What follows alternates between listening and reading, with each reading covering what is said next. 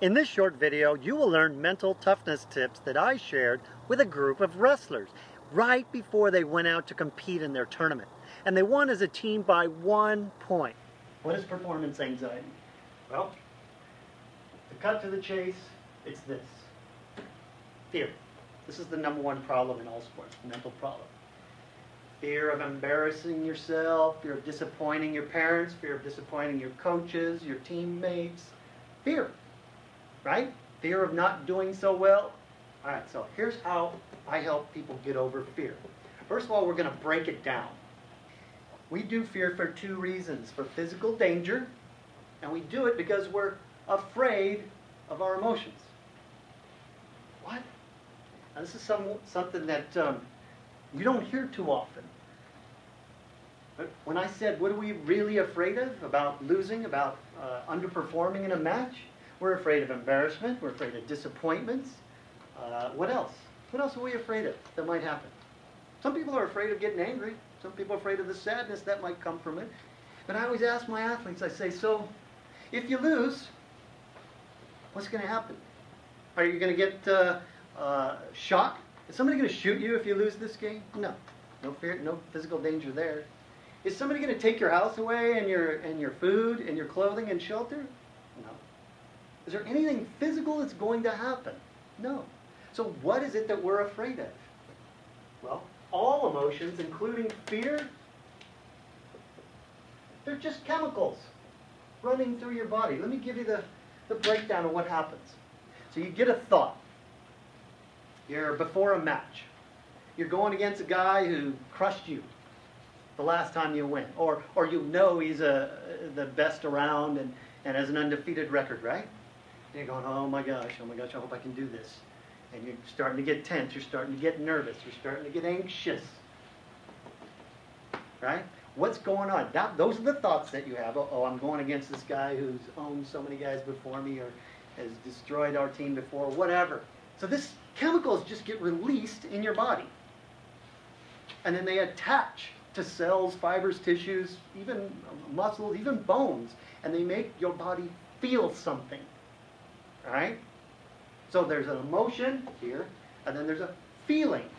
So it's the feeling that hurts your performance, right? Going out there on fire, feeling like you're going to kill this guy, or scared to death. It's not even close, right? So that's our whole goal, is to get into that state. So all we have to know is, if we feel that, if we think that, if we're experiencing that fear, all you have to do is tell yourself, huh, look at that. Got some chemicals doing some things in my body. There's nothing outside. We as athletes, we as human beings tend to blow this fear thing up into, oh my God, my whole life could come apart here. Oh my gosh, well, if I lose this, I'm the goat of the team. And we go all over the place. All it is some chemicals in your body. Literally, they're just chemicals. That's all that's going on. There's no outside force punishing you. Feeling and fear. By the way, this goes for all your chemicals. Anger, sadness, guilt, hurt, all those. Shame, embarrassment, rejection. They're just chemicals. Let me give you a quick story. And you guys might experience this. A few years ago, I was in the dating world, and I asked this woman out for a date. And we had a good time. Went to the movie, and afterwards I drop her off, say goodnight, write her an email saying, hey, I enjoyed your presence, it was fun. Whatever, and I'd like to get to know you better. Next morning I wake up and there's an email saying, you know, I enjoyed the time too, thank you very much, and not interested in you romantically, want to be your friend or whatever. Now, at first, I'm feeling rejection, right? So this pertains to wrestling, because you guys are all in some way have experienced fear of rejection of what might come from losing, the fear.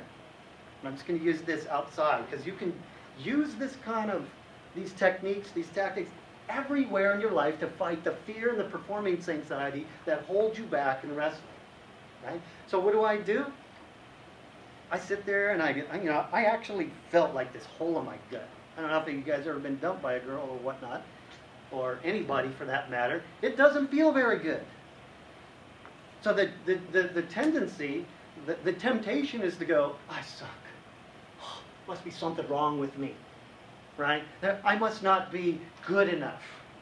Or all this other BS that comes up. No, this is what I do. Oh, look at that. There's some chemicals making my stomach feel that way. That's kind of interesting. I'm just going to be in it for a while. They're just chemicals. Because what's the truth of the situation? The truth of the situation with some girl who said, I'm not interested in you, is we're not a match. And in any relationship, somebody can say, we're not a match. Either side can say, we're not a match. That's the truth. It doesn't mean I'm not good enough. I'm not good enough as a wrestler. It doesn't mean I'm not good looking enough. It doesn't mean I'm not smart enough. None of that. Or have enough techniques or tools there out on the map. You see the metaphor there? It's just chemicals. That's what I want you guys to tell yourself. Make sure to go to teenmentaltoughness.com to get a free Master the Pressure guided visualization and an ebook for parents, The 10 Commandments for Great Sports Parents. Click on the link in the description below and I'll see you in the winner's circle. Hi, this is Rosemary Lickman from Real Health. It's a couple days before my 70th birthday, so today is my big day. I'm really excited to see if my training paid off and if I can really do these 70 laps for my 70th birthday. So I'm going to get started now, and I won't make you watch the whole thing, but hopefully you'll get to see the end.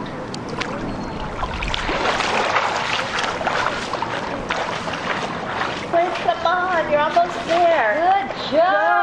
Go. Keep going, you got it. Good. Almost Great. there. Almost. Yay. Yeah. Good. Good. Great. Keep going. Whoa, I did it.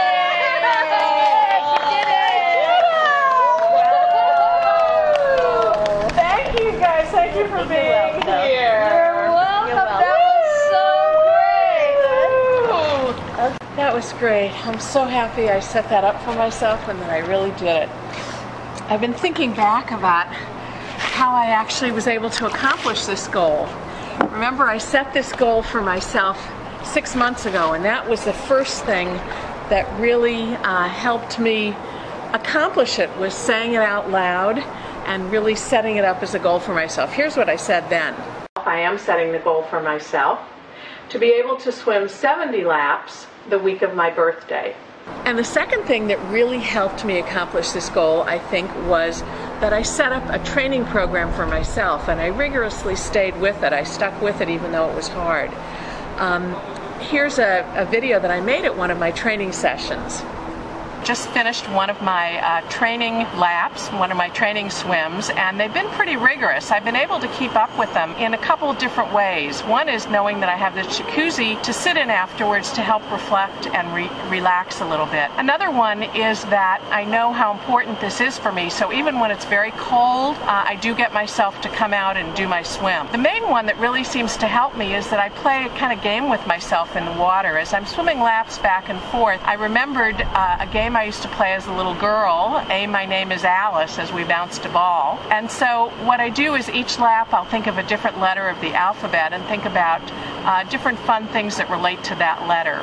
Today I was able to swim 52 laps because I went through the alphabet twice. And the third thing that really helped me, and this was probably the most important, was that I relied on my family and friends to give me support through this process. When I would be swimming laps, lots of times I would get a chance to think about one family member each lap I swam and the different things I had had a chance to do with them and how they were so important to my life.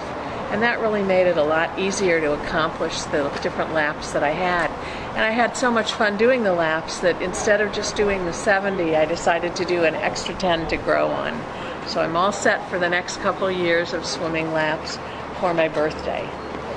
So let me know what seems to help for you when you're trying to accomplish a goal, and see if making a commitment and setting up a training program and relying on friends and family are 3 tools that maybe help you. And if you have some other ones, I'd love to hear about them. Take care for now. Bye-bye.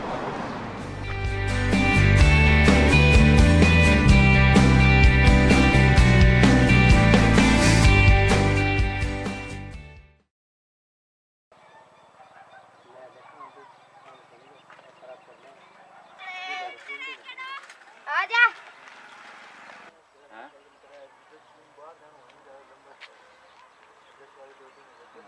घर के मैं totally काम कर सकता हूँ। पैरों से सिलाई करना है, पैरों से सुई में धागा डालना है, पैरों से कपड़े को काटना है कैंची से, उसके बाद जैसे कंघी करना है या सेब बनानी है, सभी काम कर सकता हूँ। हाथ तो देखो जी बचपन से नहीं है, परमात्मा ने भी नहीं दी, फिर भी उसके बावजूद भी मैं कुछ न कुछ वैसे सिलाई का कार्य करता हूँ अपने पाँव से। तो आप पढ़े लिखे कहाँ तक हैं? मैं जी 5वीं पास करी। ताई जी, आपका लड़का मदन लाल जन्म से ही अपंग है, तो उससे आपको किसी तरह की परेशानी उठानी पड़ती है या अपने आप कर लेता सारा काम? आप कर ले भाई सारा, रोटी पानी आप खाए, चा पानी पी लिए, नहाओ धोई कर लिए सारा। इसके बाद में आगे मैंने दुकान में दुकान करी। शुरू में मेरा वैसे संख्या सी काम में, तो मैं दुकान बंद करके सिलाई कराया करता हूँ। इसके बाद में आस्ता काम में पता लगे वो काम करे तो सबका तसल्ली हो गई। तो मैंने 18-20 साल काम करे, अभी भी काम में दुकान सिमटारी कर रखी है। देखिए, आपके दोनों हाथ ना होते हुए भी आप सभी काम कर लेते हैं, लेकिन दुनिया में ऐसे लोग भी हैं जो सब कुछ होते हुए कुछ नहीं करते। तो आप लोगों को क्या प्रेरणा देना चाहेंगे? लोगों को क्या कहता हूँ, देखो जो परमात्मा ने जैसे भेज दिया, कुछ न कुछ इस जन्म में भी कमा के खाओ, अपनी मेहनत लगन से करके खा के देखो। गाड़ी की तमन्ना दे रही, गाड़ी एक दिन चला के मैं रोड के ऊपर सभी लोगों ने दिखाऊँ, ये सबसे बड़ी तमन्ना है मेरी। कुछ लोग जन्मजात ही विकलांग होते हैं और कुछ किसी हादसे का शिकार होकर विकलांग बन जाते हैं। फतेहाबाद जिले के गांव बनगांव में जहां के निवासी मदन लाल जन्म से ही दोनों हाथों से वंचित हैं, लेकिन उन्होंने इस विकलांगता को अभिशाप नहीं माना बल्कि एक चुनौती के रूप में लिया और आज वह अपना जीवन बिल्कुल सही ढंग से जी रहा है, एक चुनौतीपूर्ण जीवन जी रहा है। मैं सरकार व गैर सरकारी लोगों से अपील करूंगा, जितने भी गैर सरकारी संगठन हैं, कि मदन लाल की दिली इच्छा को पूर्ण करने में उसका सहयोग दें। मैं सत्यवान वर्मा, बनगांव फतेहाबाद से, इंडिया अनहर्ड के लिए।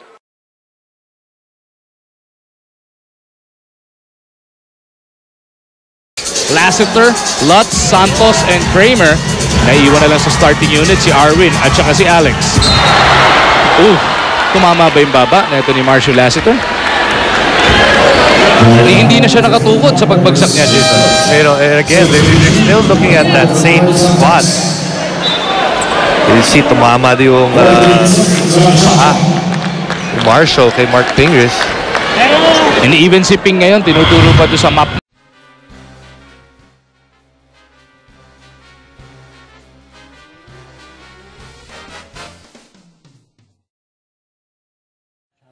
زندان اوین به پارک تبدیل میشه. شهردار تهران از توافقات اولیه برای انتقال زندان اوین به خارج از تهران خبر داد و گفته این مکان با تغییر کاربری به فضای سبز تبدیل میشه.